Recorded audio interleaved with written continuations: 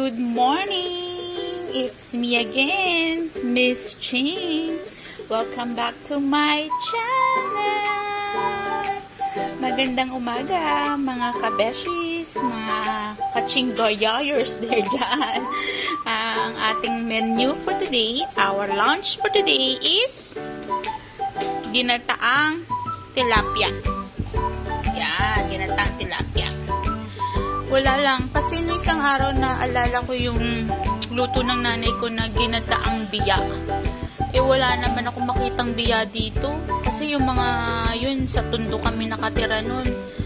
Maraming palengke doon. Kaya kahit anong klaseng isda meron doon. Dito sa Cavite, miski sa grocery wala namang biya. Parang seldom na siyang makita sa palengke. So naisip ko, why not ibang isda na lang? Kaya ang gagawin ko ay tilapia. Pinaka-common. So, ang pinagkaiba lang nito, meron siyang ito, luyangdilaw. Turmeric. Yan, luyangdilaw. Kasi nung bata ako, paborito namin lahat yun. Ang sarap-sarap ng luto ng nanay ko na yun. Shout out to Kuya Lindo, Brocal. Favorite niya yan. Favorite ng kuya ko yan, yung ginataang biya. Masarap din siya magluto yan. So, let's start. Tara na, lutuin na natin to para makita nyo kung paano. Napakasimple lang po, mga kapatid, mga kabeshi. So, yung mga bago dyan na misis na gustong magpa-impress sa kanilang mga mister, kayang-kaya nyong lutuin to at swak sa budget nyo. Kasi konti lang yung ingredients. Okay? So, meron tayong luyang dilaw at yung regular na luya. Oops, sorry. Oil. Suka. Water. Of course, gata. Asin. Pepper. Siling haba. Onion. And of course, our tilapia. So, yan ang ating ingredients. Tara na, lutuin na po natin. Napakadali lang po na ito mga ate. So, lalagay lang natin yung isda natin dito. Sama-sama lang sila all together. Yan. Sama lang natin ganyan. Hulog natin yung ating suka. Ating water.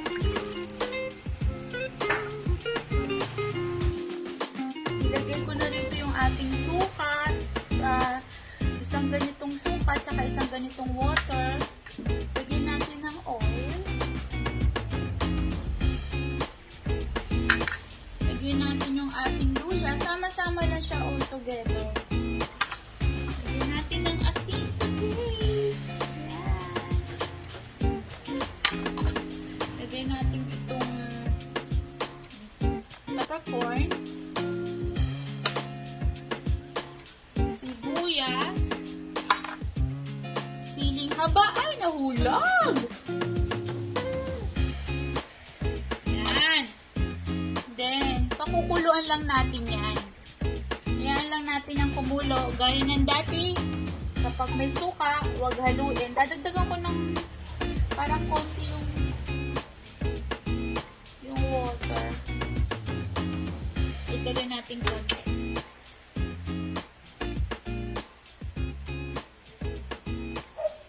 Itagay natin na isa pang ganito.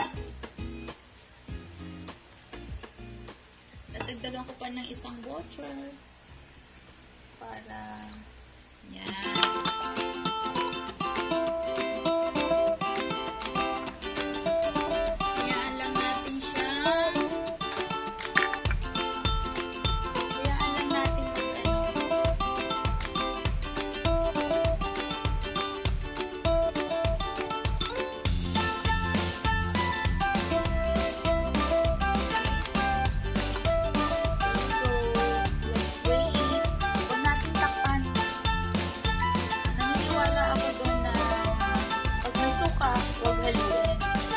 Sabi nila, it doesn't matter daw, pero po ako naniniwala ako kapag may suka, huwag haluin kasi nahihilo yung suka kasi may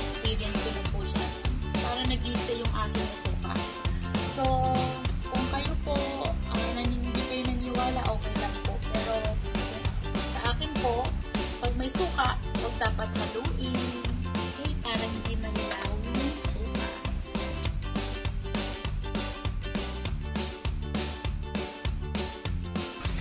Napakadali lang po nitong lutuin. Ganyan lang po siya.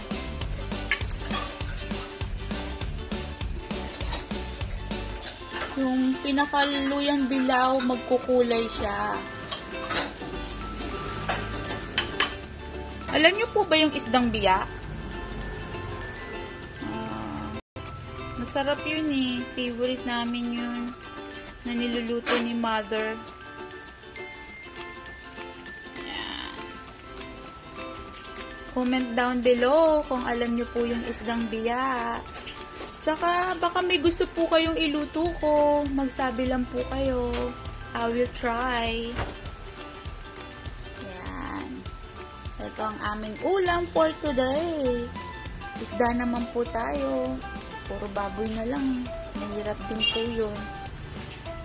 Kailangan. At our age, pag middle age ka na, we should take care of our body. Kasi, dadagdagan ko ng patis, mga kabeshi. Medyo matabang. Natin ng patis. Hindi ko muna sinasara kasi gusto kong mag-evaporate. Dadagdagan ko po ng patis.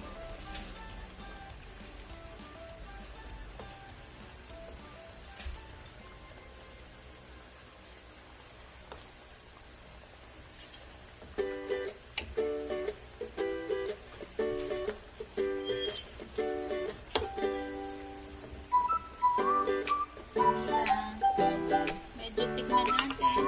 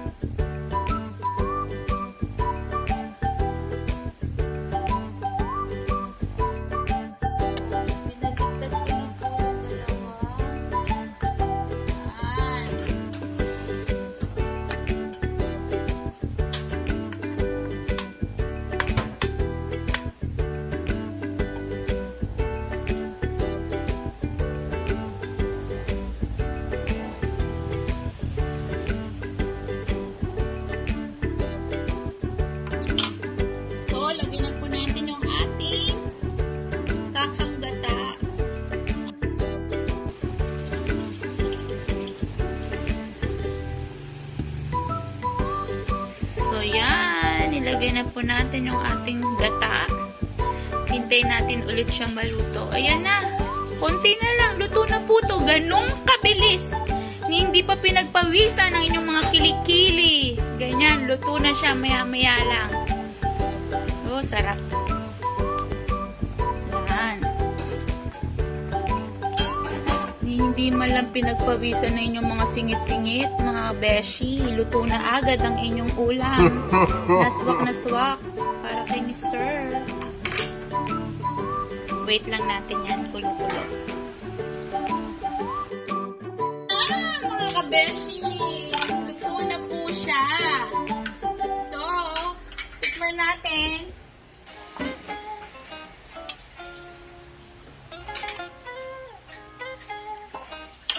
Lagyan ko lang ng konting sugar para kunyari manamis-namis. Okay, konti lang. Konting-konti lang. Konting-konti lang.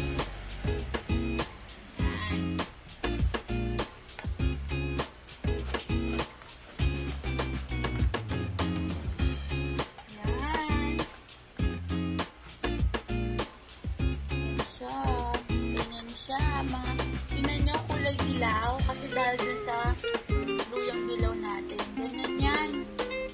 Pag ganito na yung makikita kong ulam namin excited na ako kumain kasi masarap niya.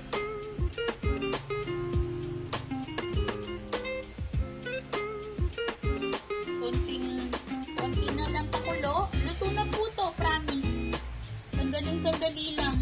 Nakaluto ka na.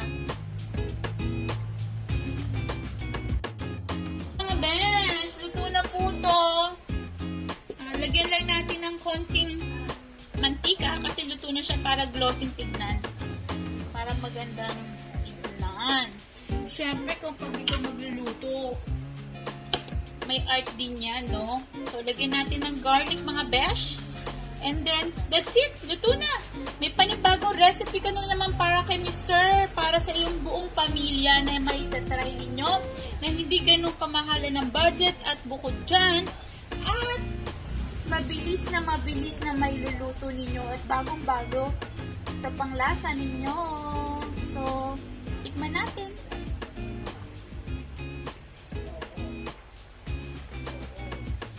Ay, panalo. Panalo, friends. Okay, patayin ko na po to. Yan. Yan na po siya. Plating ko lang po, ah.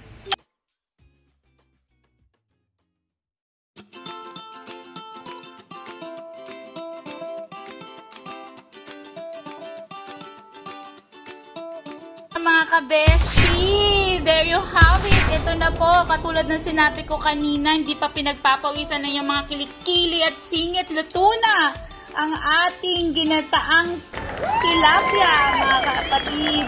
Yan, ginataang sa luyang dilaw, mga kabeshi. So, try nyo na po to. Easy, fitsy-busy. So, try nyo po siya. Thank you so much. If you like this video, please thumbs up, share, comment, and hit the notification bell below para naman po ma-notify ka sa video ni Miss Ching. Till next time, try nyo po. Salamat!